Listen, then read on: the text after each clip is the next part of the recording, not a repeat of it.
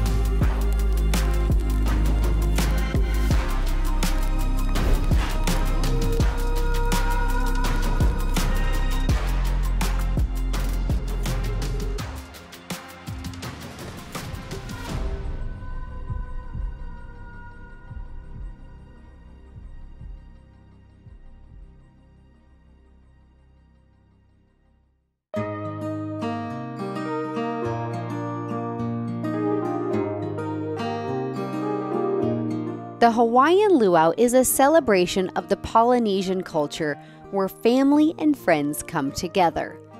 The vibrant and aromatic flower lei that greet us symbolizes love, friendship, and hospitality. This is the perfect beginning and warm welcome to this incredible island. The intricate dancing tells the history of the island, the culture, and people. It is through seeing and experiencing this traditional celebration and hearing the story of Hawaii that make for a memorable evening and highlight of the island experience.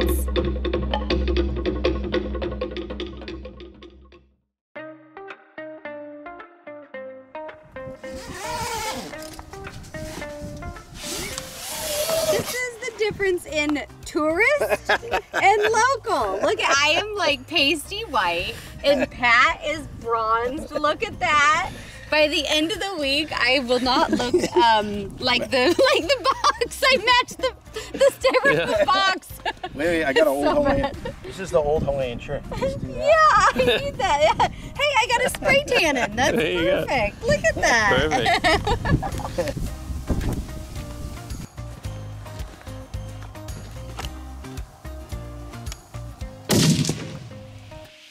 The rifle zeroed and shot out to 200.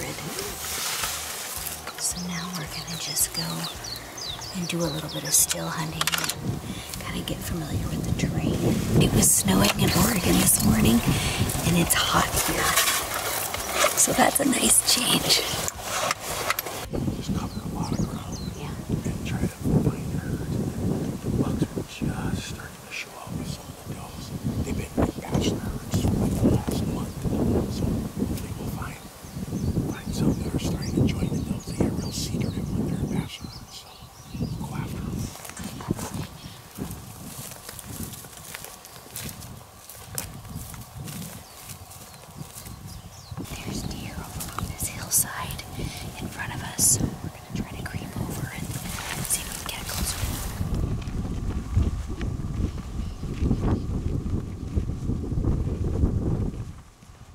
Crawling into place, we're careful not to skyline ourselves, for there are seemingly countless axis deer in the valley that would be sure to spot our approach.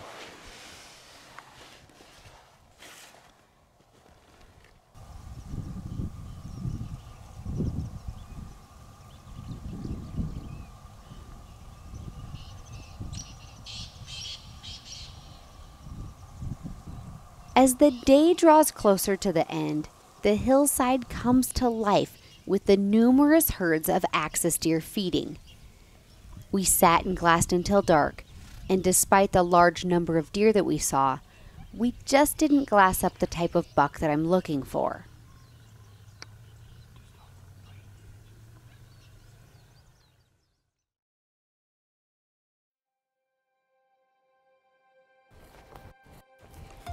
When exploring the world, it seems like every step leads to a new discovery. That is what makes the experience of travel so rewarding. So what are these right Those are here? guavas. Okay, so The deer and the pigs love them. And they make, like guava juice, guava jam. You can eat them. interesting. If you peel, they're best if you peel the outside. Okay. And then you can, all the fruit and the nectar's on the inside. And Oh yeah. you can eat the skin, but the pulp is the best. It has all those seeds in it. Yeah, all the game birds, everything loves them. Oh, Isn't that good? that's like super good. And then in the fall, we get, it's called Vivi. It's like a strawberry guava. Those are really good. Yeah. Pretty tasty, huh? That's So- super good. That one on the ground will probably be ripe. That'll be a good one. No, this is ripe. Is it? Oh yeah, it's like really good. Like I'm gonna eat the whole thing. It's Oh, like they're good. That's really good. Yeah.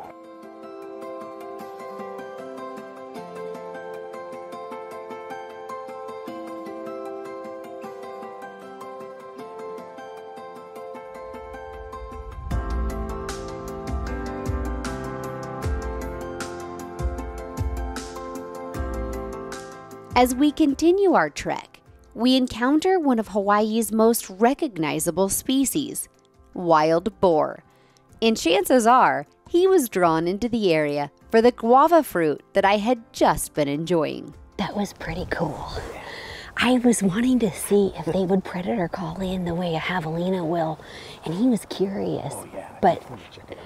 he wasn't like coming into the call, but that was neat if he would have been a little older. Oh, yeah.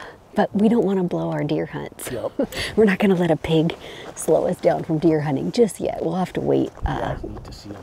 Yeah. This is one of these like little hidden gems of Hawaii that as a kid, like I always saw growing up in a book, and to be here and you walk into these deep crevasses and find these little pools of water and places that provide like everything that these animals need to exist.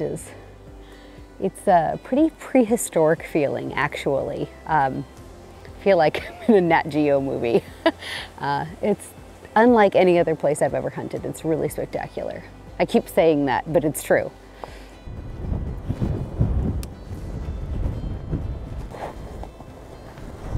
Pretty dang windy today, but it just keeps swirling on us. Like you think you have this rock solid wind direction, and then you go over the next little hill and it's going the complete opposite way. And these deer are so jumpy. It's gonna make things interesting. So it's a lot like elk hunting. They're in big herds, primarily grazers. They'll feed at night. First thing in the morning, they're booking it to the bedding areas. Yeah. So we'll just cover ground, try to find the herds, and it's kind of you're either in them or you're out of them. So Try to dig out a good buck. yeah. Yep. So some of these bucks are in velvet and some are hard-horned.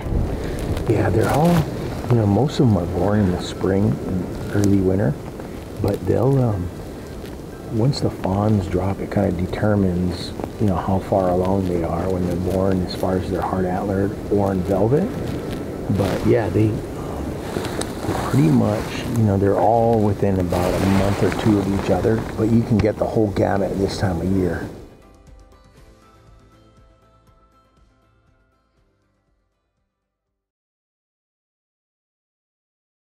We went out last night and saw one decent buck, nothing super, super huge. He didn't give a great shot opportunity anyway. So we're back out here this morning. We're on a different farm and hoping to catch these deer before they go and bed down for the day. It's really short hunting hours because of the heat.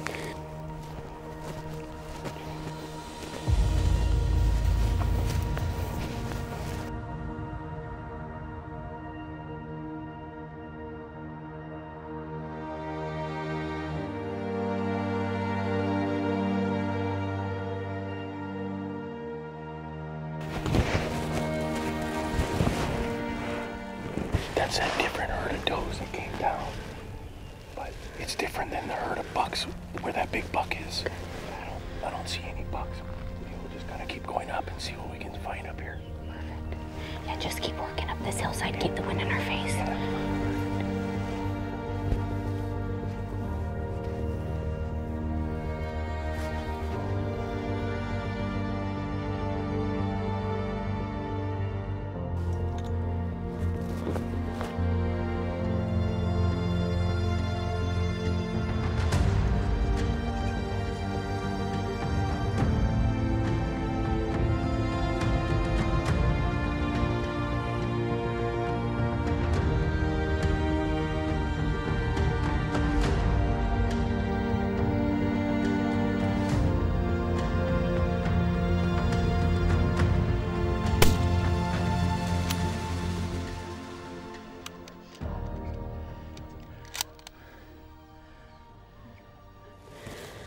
That was so awesome. We got so busted.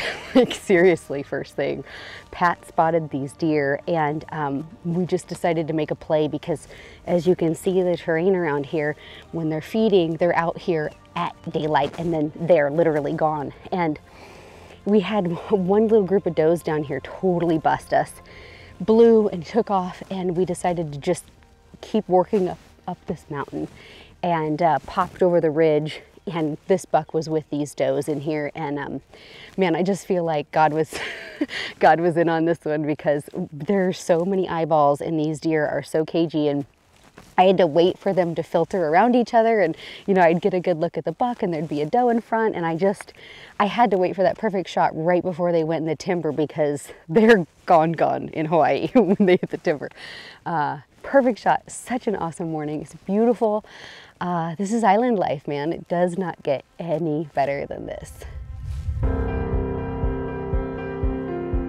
Look at how beautiful this buck is. Now, what did you call these back forks? The caudal point. The caudal points. Yeah, so he's got everything. He's got good brows, big caudals. I think he's over 33. Right? Wow, he's a monster. Yeah, that's a really good buck. You know, this is an exceptional free range animal. Now, these deer species were a gift. Yep. And what a gift for the island to be able to come here now, like as a mainlander, to come here and hunt these is wonderful. Yeah, they were brought in the 1800s as a gift to Kamehameha from a Chinese emperor. Wow. Right from India. And you know, it's pretty neat because they're all free range, wild, just big private ranches. And he just scraped his velvet, which is really unusual this time of year. We've seen, like yesterday, we saw a lot of bucks that were in the velvet. And for this guy to be hard-horned and an exceptional buck like this, what an incredible hunt. Well done. Thank you, thank you, thank you. That's appreciate it. Yeah, I know. Trip. I love Hawaii.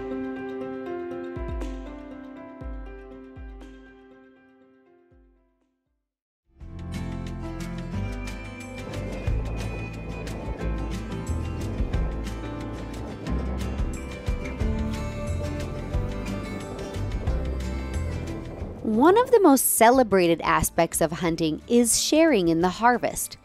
And for my Axis buck, I was excited to prepare a bit of an unusual taco feast for my friends by serving up the heart and kidneys. And I must admit that Axis meat is some of the finest eating meat that I have sunk my fork into.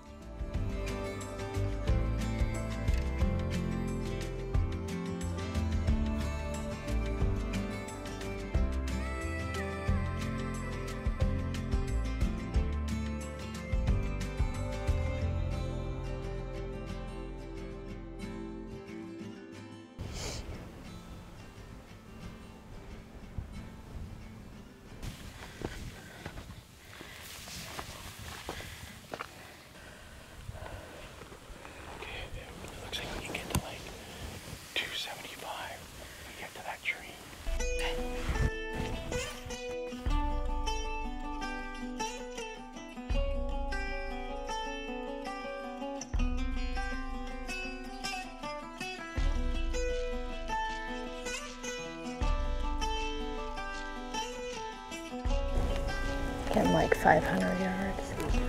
That was a really awesome stalk. I have never seen axis deer until today, and I'm really excited to the fact that we saw 200-ish axis deer, and you said there was about 94 bucks in that herd? Yeah, there's a bunch. Yep.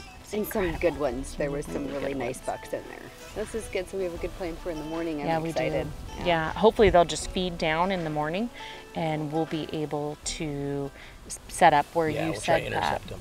Yep. That'll be great. Catch them going to their bedding. Let's do it.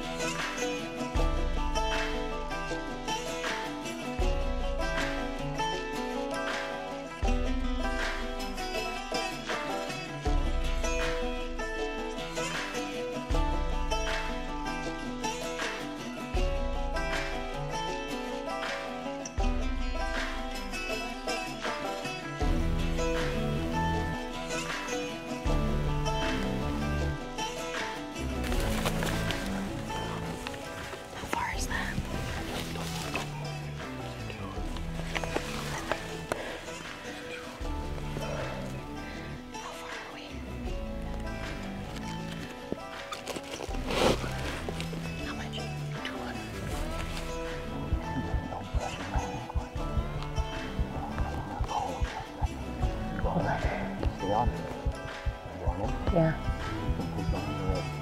Danny? Yes! Yes! I'm so excited, thank you. He's beautiful. That's a nice I've never been up close to one. Aren't they cool? Oh my gosh. He's still in the velvet. Oh yeah. Yep. Well done. I've never shot anything in the velvet before. Really? No. Wow. Oh, he's a nice buck. Thank you for your life. Congratulations. I'm always so grateful. Yep. They feed my family. Yeah, and the meat, when in the velvet, they're fat and they're really good eating. Like, this is the best meat. That's what I hear. It's really good. We are going to enjoy you. Yeah, he's got big eye guards. You can tell he's an older buck. I'm so happy.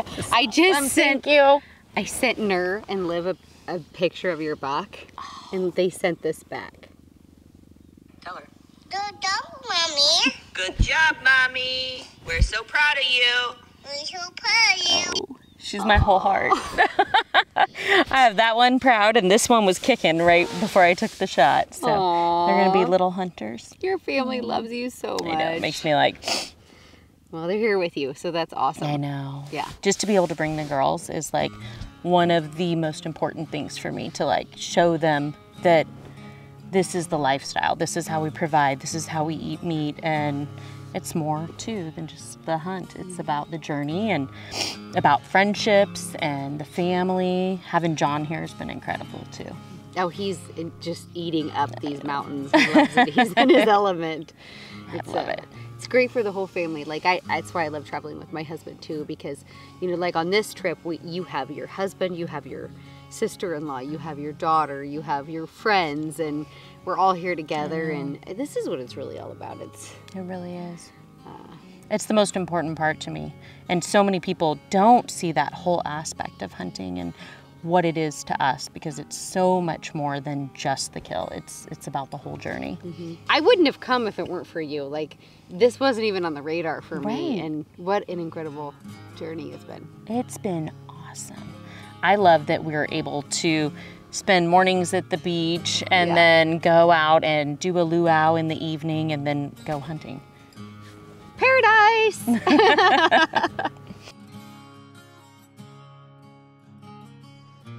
While the island of Maui remains a spectacular destination for the beachgoer, it now holds a fond place in our hearts, as our time spent here has enriched our lives and gleefully filled our freezers. This adventure is one that I hope to repeat someday in the not too distant future.